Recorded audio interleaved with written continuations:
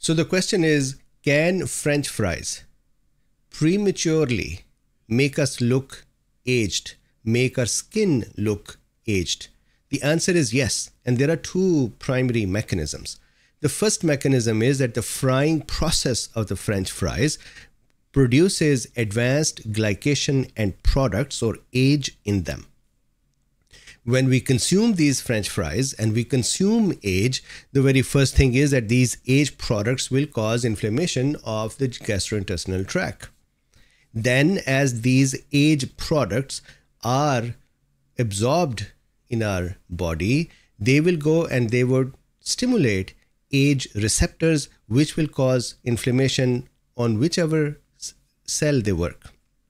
Secondly, the advanced glycation and products themselves cause inflammation in the tissues as well. So when there is inflammation of the skin cells, and when there is inflammation that causes the collagen and fibrin to become involved, the collagen and fibrin, these are the fibers under our skin that provide us, and these fibers are present everywhere in our body.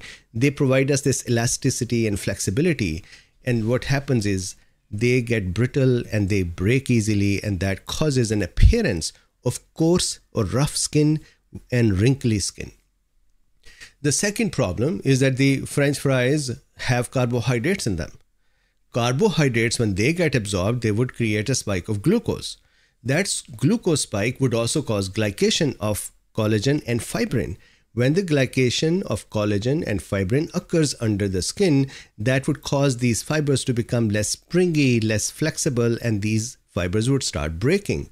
So that would also produce roughness, less elasticity, and premature appearance of wrinkles on our body, on our face, hands, and everywhere else under our skin. So this is just one mechanism for how fried carbohydrates or French fries can cause premature appearance of aging. This happens in other tissues as well. That's a different discussion. Thank you very much. Talk to you again.